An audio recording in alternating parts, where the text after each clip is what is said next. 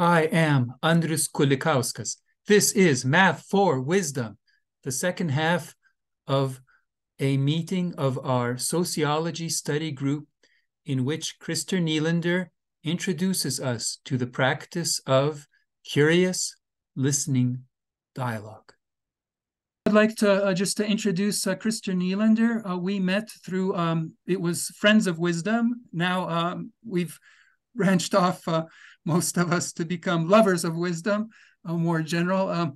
And so Christer and I, many of us there, but certainly maybe first of all, Christer, he had was proposing dialogue. He was saying that what the world needs is dialogue. That's how we could make the world more wise. And he had a very specific kind of dialogue in mind. He calls it curious listening dialogue. He explained that this is a friendly type of dialogue, that the purpose is to help us grow in the unconscious. So, Christer, please enlighten us. Thank you. So this presentation is a very short summary of my dialogue concept. Before I start, I want to say that I believe very much in what Jinnen says about natural cognition, and that dialogues are only a step in the transformation to reduce the negative impact of the ego and to increase wisdom so that we can more and more understand and start living in the way Jinnen points to. But first, I was going to tell a background. So we all know that our civilization is in a very precarious situation with many global challenges and hundreds of social problems in every country. Technological and societal complexity has increased exponentially, and the collective wisdom has only increased a little. A widening wisdom gap between what is required to run a highly complex society and the present general wisdom level in the population will lead to total collapse if humanity does not become wiser. And earlier civilizations have failed, according to me, due to this wisdom gap, which led to all sorts of disasters. So humanity has invested a lot in knowledge, but almost nothing in wisdom. So by wisdom, I mean the ability to foresee, understand, and act on events in a way that is long-term and favorable for all involved. So not many know what wisdom is, or appreciates the term, or know how wisdom can be developed. Some believe that we already have enough wisdom and that we just need some meditation, mindfulness, leadership courses, or other short-term exercises. Many think that global challenges should be met with protests, changing laws, mental pressure, emission quotas, technological inventions, etc. But my approach is completely different in that the outer world will always be a mirror of our inner world. That means low level of general wisdom means a lot of problems everywhere. So how can we develop wisdom? I mean that listening, curious dialogue is the best way of developing wisdom at this stage. Before going into the details, I start with a short explanation how it works in practice. So I will describe a Zoom version as this is relevant for Math for Wisdom. So number one, the participants are welcomed and the dialogue leader or leaders are introduced by name. Number two, the participants say their first names and tell what brought them here on this day. And three, the basic principles of Zoom dialogue are explained. For example, we raise our hands when we want to talk. We are here to listen to each other curiously and try to understand. We respect each other even when we think differently. We have no argumentation and do not demean. We do not seek consensus or common solutions. We value openness, honesty, and personality. We try to observe what happens in the dialogue with ourselves and others. The dialogue host can interrupt participants to give everyone time to talk. The camera is always on and the microphone off when we are not talking. And sensitive things that are said stay in the group and no recording. Number four, the subject of the circle is described, partly in the title and partly in a shorter text. Number five, the dialogue begins with a question related to the topic. And number six, the dialogue host makes sure that everyone is involved, allocate time, and stimulate a deeper dialogue. And the dialogue ends with a question about what the participants take with them after the conversation. And each dialogue is estimated to 1 to 2 hours, with a couple of breaks in between. A maximum of 15 people in a dialogue, and no breakout rooms if we have less than 15 participants. So what hypotheses do I have that support this dialogue concept?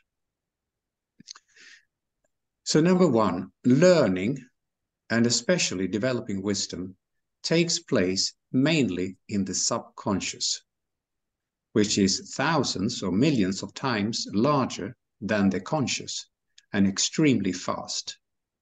It functions as a brain.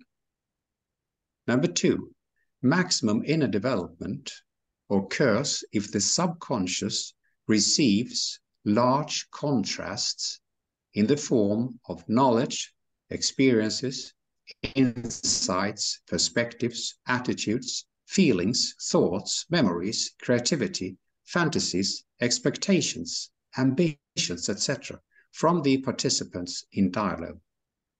The subconscious organizes, classifies, links, compares, associates, values, prioritizes, etc., its content. In this way, it can make well thought out subconscious decisions in a short time with many variables. Number three, maximum inner development occurs if the negative effects of the ego in dialogue are minimized in order to maximize the flow of input to the subconscious. This is achieved through dialogue rules and the avoidance of goal-driven and consensus-based dialogues.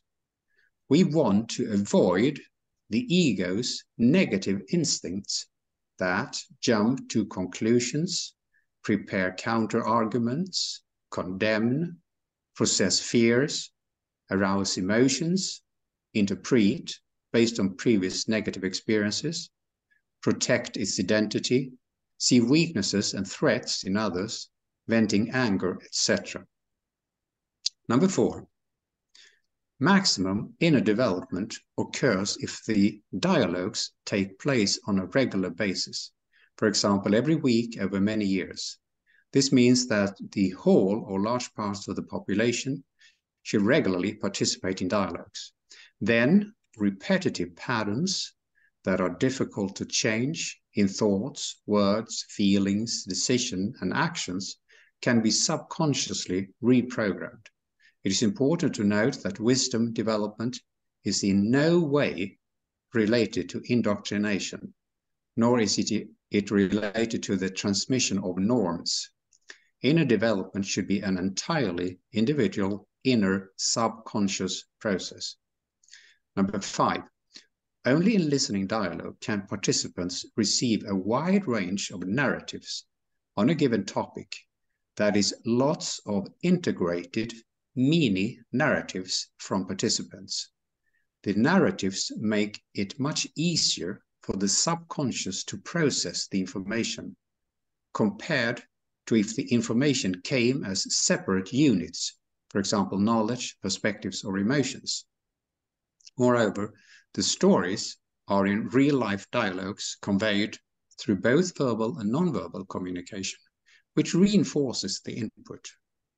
In listening curious dialogue, it is not unusual that flow occurs, where the ego of the participants more or less disappears for a while. This is perfect for wisdom development and also very satisfying feeling in dialogue. Number six, inner skills developed in listening curious dialogues are holistic approach, deeper understanding of values, human needs and emotions, inner and outer leadership, critical and analytical skills, creativity and problem-solving skills, empathy, theoretical knowledge, conflict resolution, and a lot more. Number seven, subconscious development gives rise to, among others, increasing intuition and creativity. simplifying difficult decisions, reducing hasty decisions, and creating better mental health as the negative influences of the ego are gradually reduced. In short, you become wiser. Number 8, I would also argue that when the influence of the ego is reduced, not only does access to the subconscious increase, but also our access to information that lies outside the subconscious.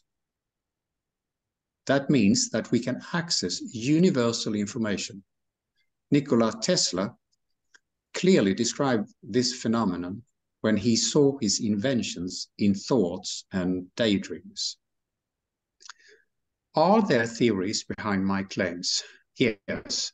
Among others, the prominent cognitive psychologist and researcher Arthur Reber, who is particularly known for his contribution in the field of implicit learning. He believes that all development of species takes place in the subconscious, and that the behavior of all species, including children and adults, develops through subconscious learning. In fact, the conscious is a product of the subconscious.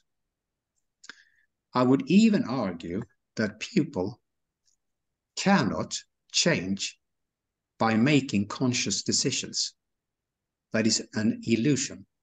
Reality shows us this all the time in the form of, for example, broken New Year's resolutions and other promises to lose weight, take more public transport, exercise, be more social, etc.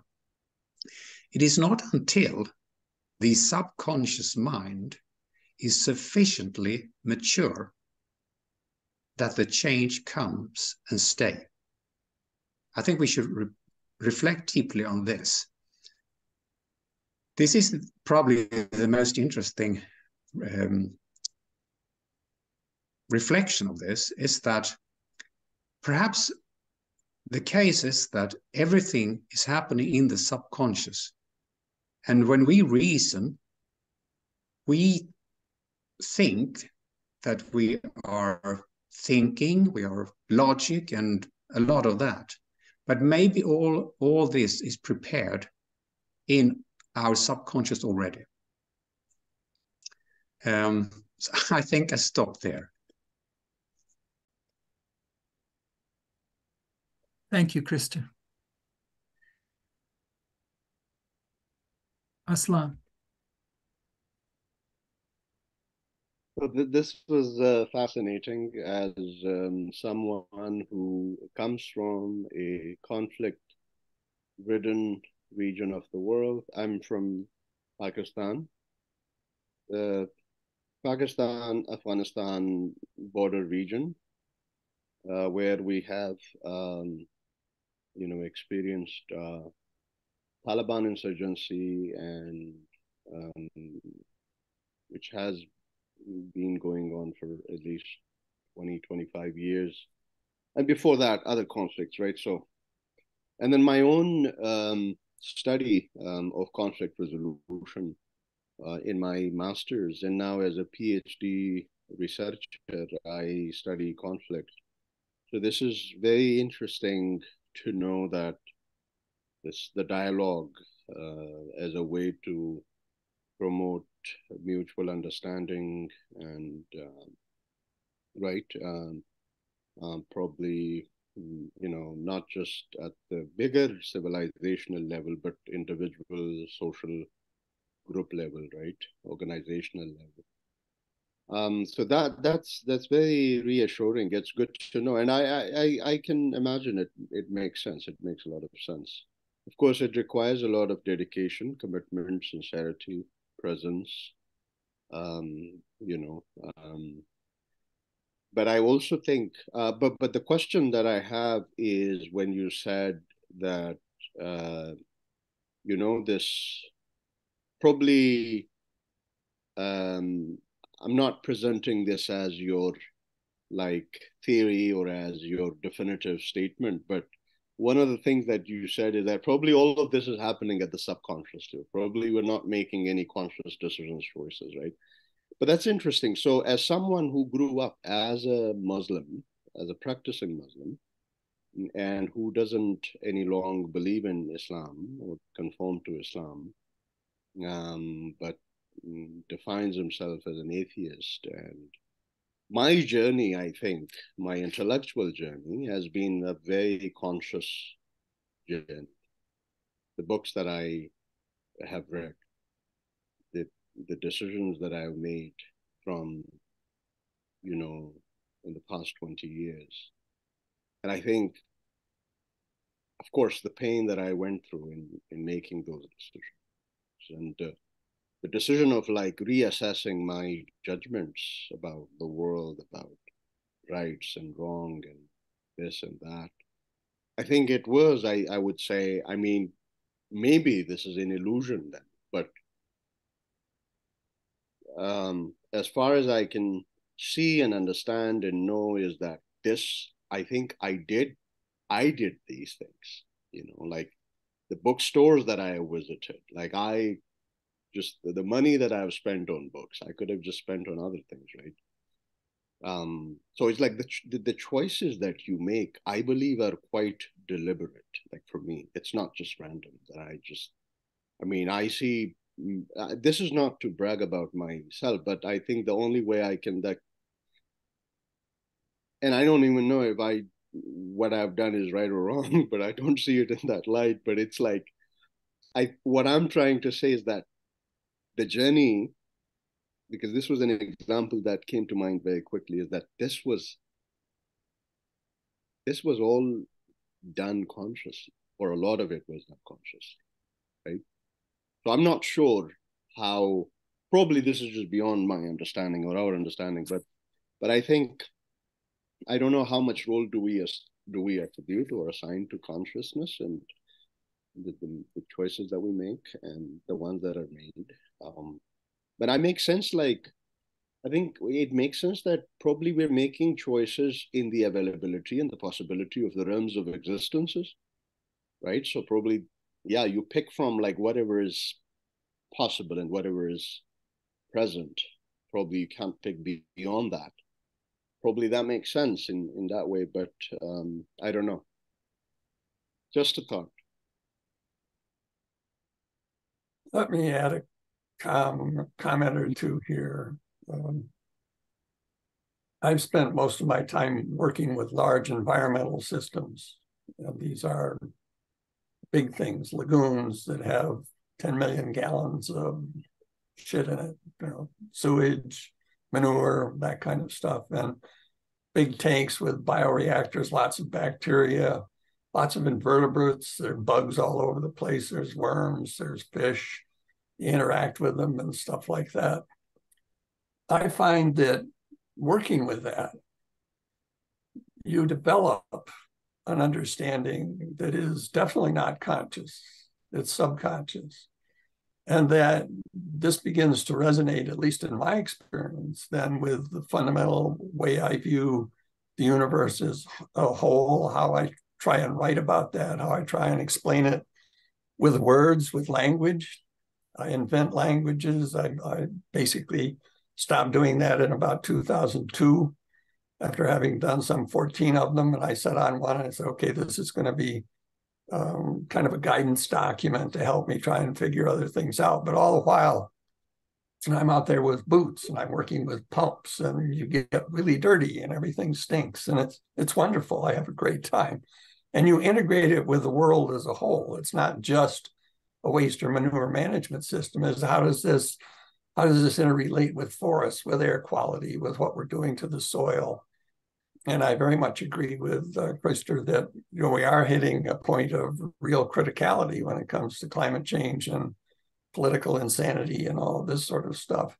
So I think this kind of intuitive, what I call intuitive understanding, subconscious understanding, and the other aspect of that is I live in an environment which is dominated by my wife's sculpture, and she does incredible things. You can see right up there's a piece, and there's a piece, and there are literally 100 of these. I live in a gallery or a museum that changes all the time, and when I have trouble trying to figure something out analytically, I go down in the middle of the night and I'll sit in the living room, and there are 20 pieces and they're silhouetted against the front windows.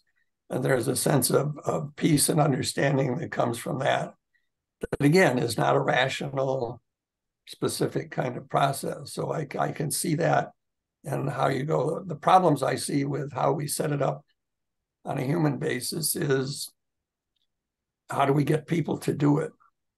And I think maybe if we get technology that everybody participates in, and they can learn that from how they interact with it on a local, circular, green economy kind of production of food, energy, clean water, environmental sustainability. So I find all of this incredibly interesting and very exciting, and look forward to many future discussions with lots of crazy ideas. So we have to take it over, Andreas. Are we about out of time? You're muted. You're muted. You're muted, Andreas. Andreas. I'd like everyone to have a chance to say at least something on these topics. Who would go next? I mean, I'll say something if nobody else has anything to say.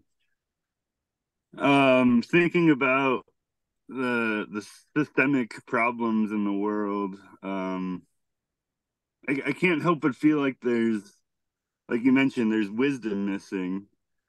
But then you like go back into history and you see like this evolution of wisdom that led us to where we are now.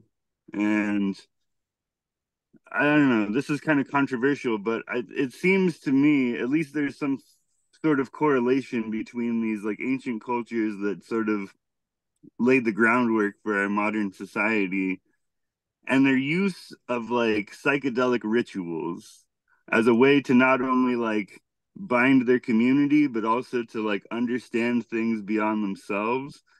And now in the modern age, we've like completely delegitimized rituals or psychedelics in any form. So now we're just kind of like, it's like a dry, you know, pursuit. And it's like you were saying, it's like most of where we are, it comes from the subconscious, and we're trying to like reverse engineer that with the conscious, and it feels like the consciousness is not large enough to grasp the subconscious. And I think that is where, you know, like psychedelics have advanced our evolution in previous societies, and I think that's part of what's missing today. Good. I know that's kind of weird to say, but yeah, I think that, from the workshop, right? yeah, it's like it's too dry, you know. You gotta, I don't know, I don't know how to articulate that without sounding crazy, but yeah, there's definitely something. So I should bring that into my dialogues. Yeah, have everyone microdose or something, you know. Yeah. And then slowly ramp your way up to a more heroic dose, and then you have the leaders of society are the people that can handle the most surprising of experiences, you know. So Andreas and I and Samuel, we had these conversations for like in Oneonta, New York. Well, that was kind of proof, right? I mean, none of those leaders had any psychedelic experience, and they overthought it into the ground, you know. I did feel good, though. You see that on the world stage. Like, how many of these Congress members that are writing policy have ever had like a psychedelic experience that relates like the deep like biological ecology to our own cellular like psychology? There's just almost like, well, it doesn't even exist on the social sphere, you know. If you interchange psychedelic with paranormal, and I don't know how many of you have had a paranormal, which would not involve any kind of psychotropic substances or what have you, but a truly paranormal event, a synchronicity that makes absolutely no sense from a rational point of view. And And I've had quite a number of those, which it really, it does change the way you look at everything else. So it's, I don't know how you. I enjoyed your presentation, Krista, and I enjoyed your presentation. A couple of questions come to mind, though. One is, how can I measure the scope or the knowledge of the subconscious? I mean, I kind of feel, as does Aslam, most of my decisions are conscious, but who knows? Are they really conscious? But I think they're conscious. I can't blame anybody except myself. So how can I relate the two? I mean, the conscious and the subconscious, and how can I measure or determine the existence or, as I mentioned, the scope of the subconscious, and where do I get it? Good question. So I'm trying to set up a pilot study in my city with researchers so that we could start dialogues and start measuring what kind of human development will result of dialogue. But I suspect there are at least two variables. The one is to reduce the negative impact of the ego, because I think that's a big problem. And then it is to maximize the contrasts and the volume of big data to the subconscious. So I think what was the second one? Second is to maximize the volume of big data and a lot of contrasts in knowledge and perspectives and ambitions and etc. So that it's like artificial intelligence, big data, so that the subconscious has a lot to work with, to classify, to prioritize, compare, and so on. So we think that we have a brain. We think that we think with the brain, but I'm not sure about that. We have a brain, of course, but we probably have something that is much bigger than the brain. Actually, that reminds me of it was like from one of Nikola Tesla's like personal notebooks or something, where he actually had a wiring schematic of the human body, and he compared the brain to like the top of a Tesla coil, and then he compared the spine, your spinal cord, as like the majority of the inductor coil. And so basically your spine is basically kind of like wirelessly, interacting with your environment and other people, and that's how you can like read the vibe of the room, so to speak, is because there's more equipment in this body than just the brain. There's other sensors that we take for granted, I think. That fits perfectly into my view. And that also fits in with Arthur Reber, who I told about, who said that all species are developed subconsciously or unconsciously. So then the brain is just a byproduct, it's the visible product of the subconscious or the unconscious. Mm-hmm. Just a comment about the first two presentations by Aslam Nylander. I think, the theory is fine, but I'd like to see a few examples of practical everyday life. So, how do you apply these methods? Well, so why don't I'd like to... Maybe we can do that in another session. It's... Yes, but so kind of like we've had these different presentations. We had a good example of, discussion, dialogue that Krista can think about, where we're starting. We can think about topics to have. there's a couple of things I just want to have in mind also as we think of topics for dialogue in the future. One is that I will be visiting the prison locally in the city of Alytus. I'm corresponding with Andrus Juzenas. He's really into physics, but we may talk about epistemology, ways of figuring things out in physics and in sociology and things. So if we have ideas of discussion that I could bring there, that would be very helpful and interesting. Also with Jerry, we have the Language of Wisdom working group, but he's very concerned about practical consequence. So, of course, he mentioned here. I wanted to alert Jerry right away that Krister and I participate in this Lovers of Wisdom group, and we have subgroups. Krister leads the dialogue subgroup, I lead the theory subgroup, but there is a climate action subgroup where 3-4 really wonderful people who really want to take action, wise action.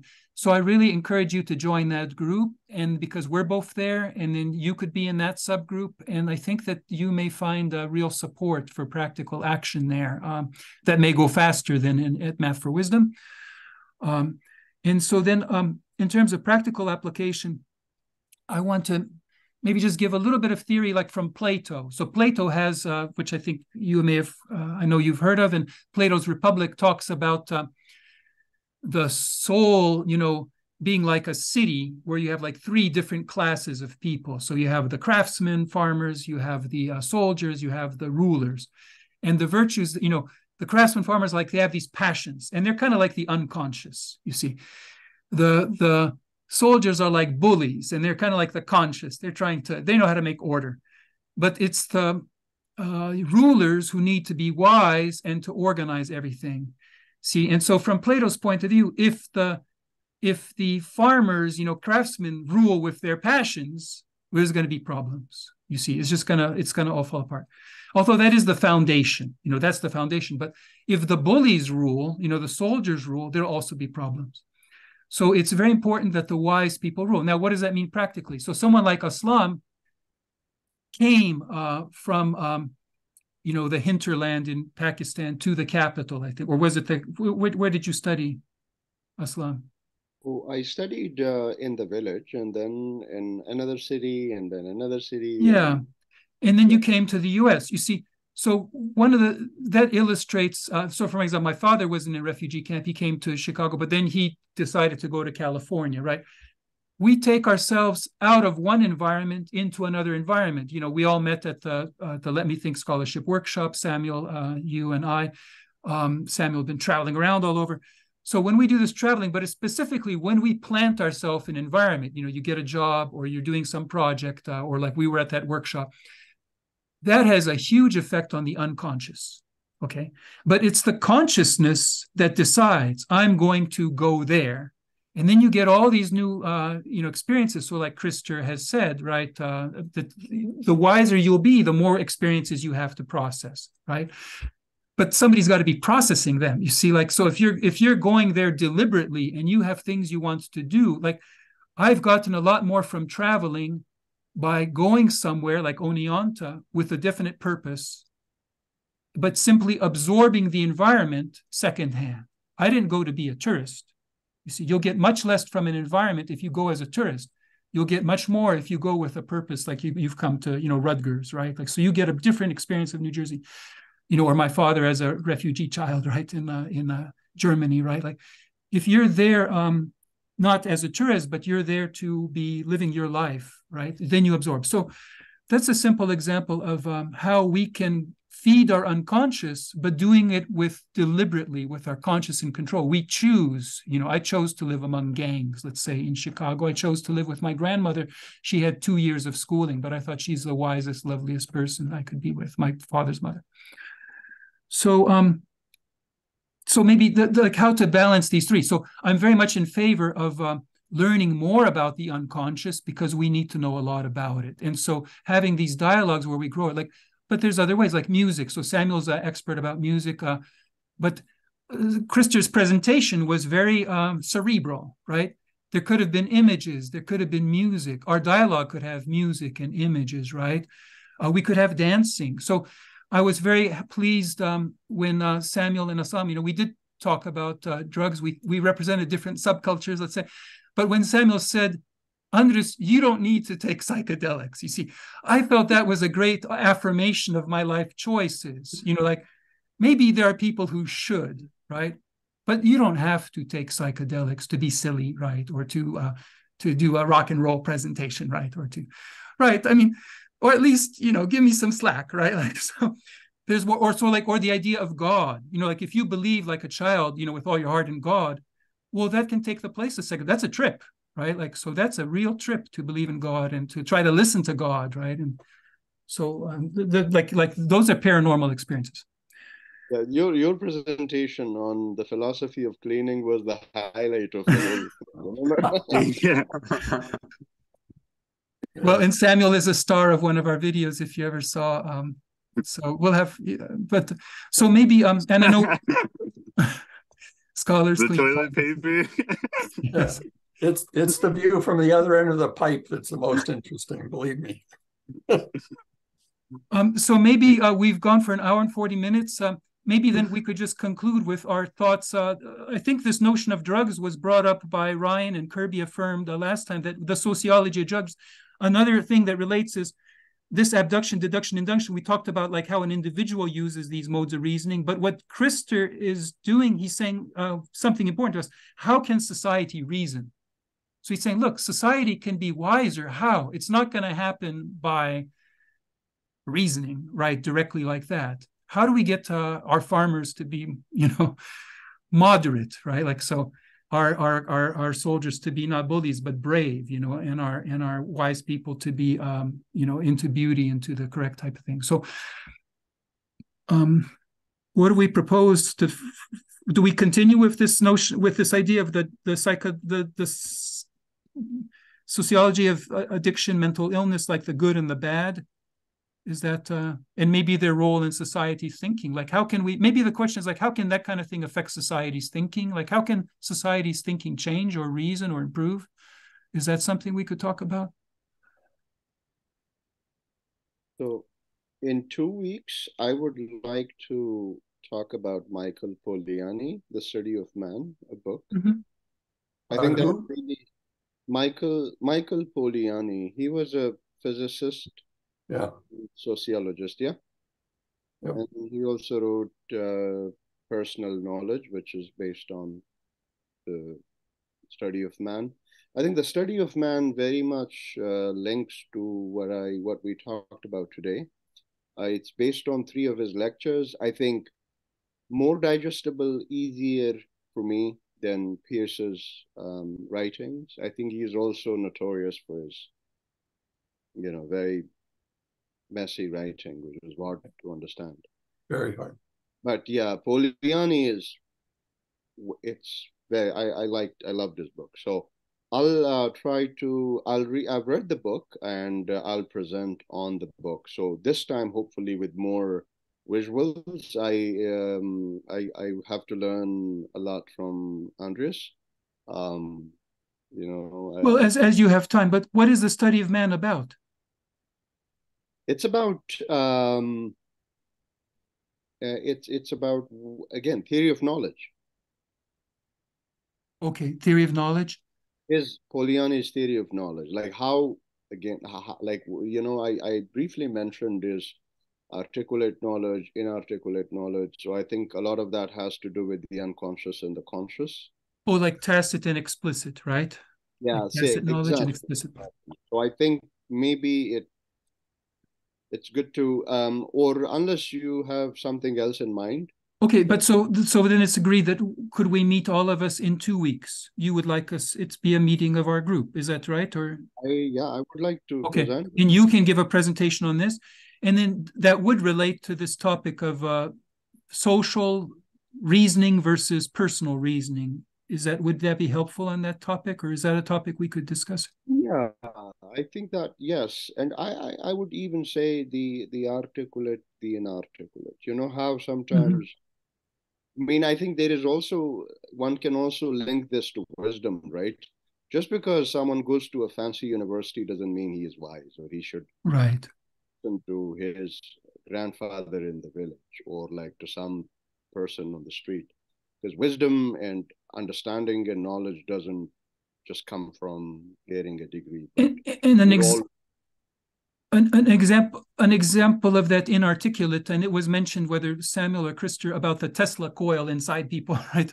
But the way I think of that is what I call the sixth sense, where we have synchronicity of our bodies if we're non-autistic. So most humans, if they stand together, they stand in very harmony, kind of like patterns, and their bodies reflect each other. If one person shifts, the other people shift.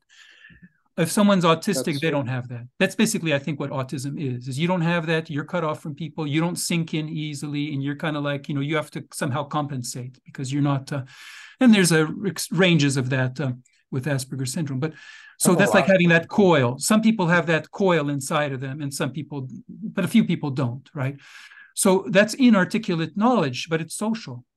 And so it relates, I think, one of the things that made us human, to go back to evolution, to go back to what Christer said, was there's a researcher, Tomasello, and he talks about joint intentionality. Like we came together here with a shared purpose, right? But we can leave and then be in other small groups with shared purposes, you see, and then we may have rewards and we may share those rewards and things like that. So that's what we're able to have teams in this very flexible way that, and so in Zoom it's hard, but in real life it's easier because you can look at body language. You can just subconsciously, unconsciously, you reflect each other, mirror each other, you sort it out. You get a lot of clues.